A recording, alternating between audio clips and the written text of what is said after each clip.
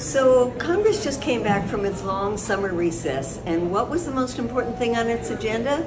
Well, it wasn't trying to deal with the staggering food prices or the cost of living in general or the horrific heat wave that has hit so many Americans this summer. It is in bipartisan fashion declaring this week China Week, or we should call it China Bashing Week. And we have seen statement after statement and bills and resolutions blaming China for everything from the fentanyl crisis to child labor in the Congo. Let me give you a couple of examples of the bills on Congress's plate.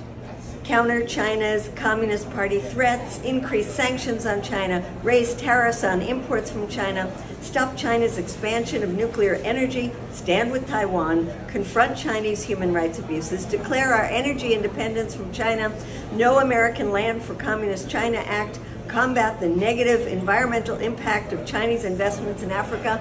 Oh, and my favorite, prohibit funding for any documents that refer to the General Secretary of the Chinese Communist Party, Xi Jinping, by the title President, which of course was passed by overwhelming voice vote.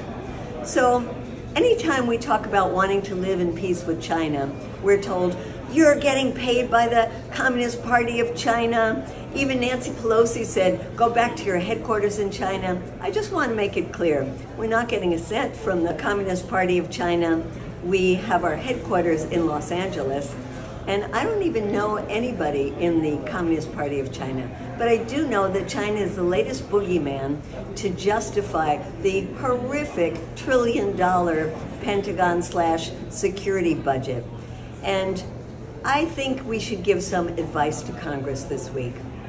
Instead of bashing China, why don't you focus on improving the lives of Americans?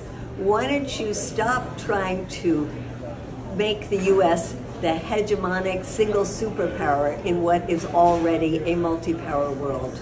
Let's declare together, China is not our enemy.